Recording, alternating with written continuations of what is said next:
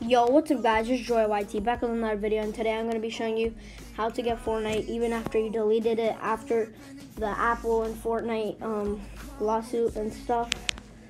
And it's super simple, not like the other stuff, literally so easy.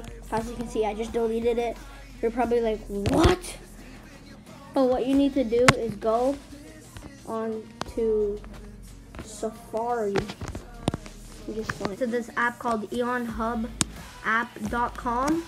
You need to wait for it to load.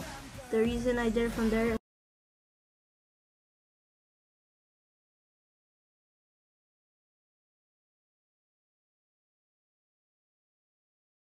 on install, just go down, scroll down, click on remove the apps, click on Fortnite, click on get only once, click on install. I'm just gonna click it like a bunch of times, even though you're not meant to, because then it's gonna show it coming up like a bunch.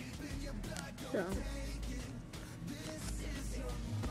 but then what you need to do is go to general, and then click on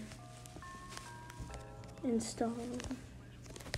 That's because I clicked it a bunch of times. Let me just do this, install. As you guys can see, I was having a little bit of trouble, but I figured it out. You just need to wait for it a little, like click it a bunch, and then as you can see, I'm going onto it and then clicking trust.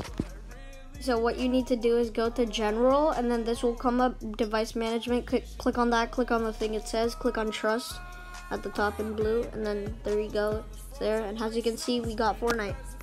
Okay, for some reason the audio stopped working, so I'm just gonna do a voiceover of me talking because the audio stopped working. As you can see, we went into Fortnite. You can sign in. If you don't know your email and stuff, that's kind of bad, but hope you guys enjoyed the video. Make sure to like and sub. Bye and peace out.